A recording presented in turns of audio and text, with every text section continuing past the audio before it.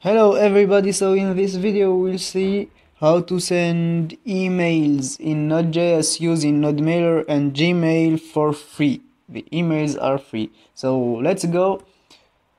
We require NodeMailer. This is the module we require, and another module XOAuth2. And then we create a variable that we'll call transporter, and we write NodeMailer create transport and an object as an argument, service Gmail auth, and another object XOAuth2 XOAuth2 create XOAuth2 generator, and an object as an argument user. In user we'll write the sender email, our email that we'll use to send emails, the client ID that and this client secret,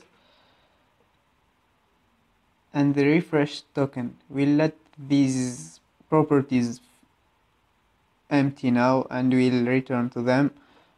And now we create another variable that will contain the mail options.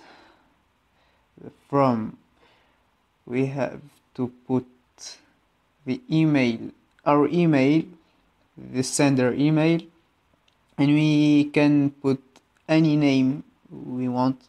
Here we wrote Kiefer, and now we write the addresses, the receiver addresses, and the subject,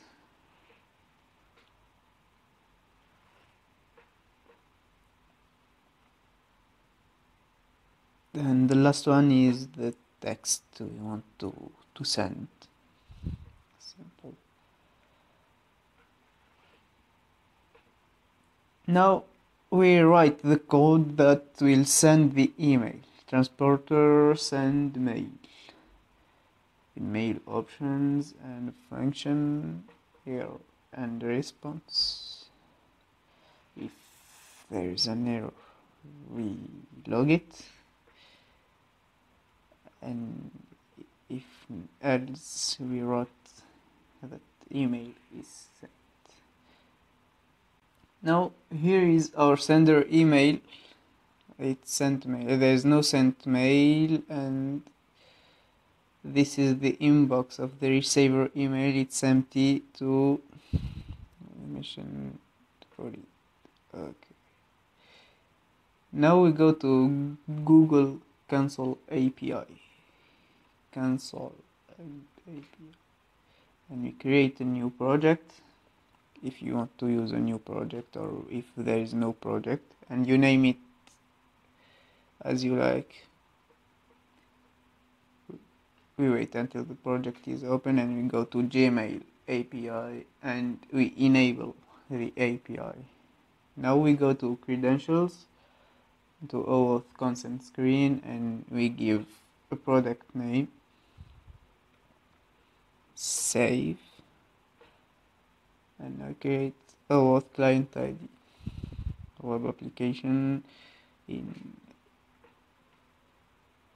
go to Google OAuth Playground, we open this and we copy the link that will paste in authorized redirect URIs. Now we use this client ID and client secret in our code. Copy and paste. And now we have to get the refresh token, so we go to this and we use our ID and secret. Now you write here https://mail.google.com, and we click authorize API. We allow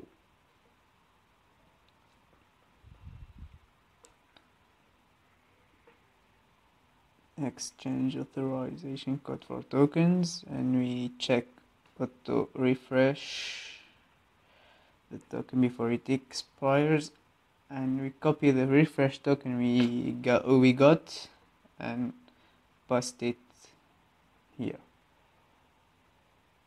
Now we can use our code, but before we install our npm modules, NodeMailer and XOAuth2, and now we can run the app. We wait, and the email is sent. We can verify it. We have now an email sent here, and in our receiver email we have an email in our inbox. Thanks for watching, and if you have any question about this video or anything about Node.js, don't hesitate to ask it in the comments and I will answer you. And don't forget to like and subscribe, and see you.